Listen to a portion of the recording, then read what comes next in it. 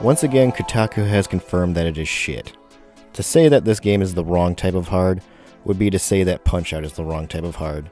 And I'll tell you right now, this game's a hell of a lot easier than Punch-Out.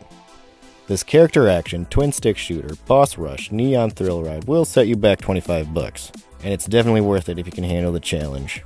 This game will definitely keep you on your toes. The controls are pretty basic and easy to learn. You have a sword that you can charge up for a special attack. You have a gun that you can charge up for a more powerful attack. You have a dodge that you can charge up to move farther. And you have a block that gives you a little bit of health when used successfully. The challenge comes from knowing when to utilize these moves. There's no one technique that will work for every boss, or sometimes even the same boss in a different phase. This brings me to my next point. If you lose all your health in a boss fight, the phase resets. You lose a life, but then both you and the boss's health go back to full. But when you beat a phase, not only does your health go back to full, but you also regain a life back. I really love this mechanic. It really gives you the feeling of a cinematic struggle.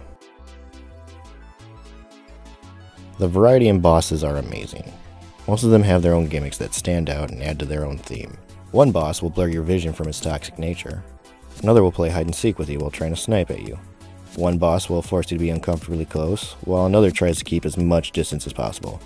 Some characters will attack super fast, while others attack super slow, and force you to deal with the obstacles around you. The only problem I had was with the 8th boss. While still a lot of fun, there were a few times where I would stand in the wrong spot, and then the game would just glitch out and I would lose health for no reason.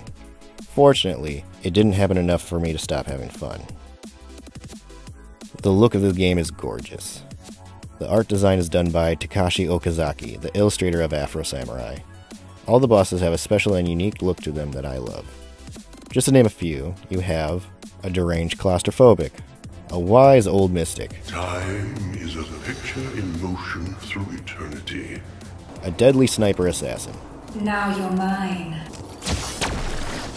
an angelic techno-guardian that sounds like she grew up in Minnesota, My people will thrive. I will be their hero.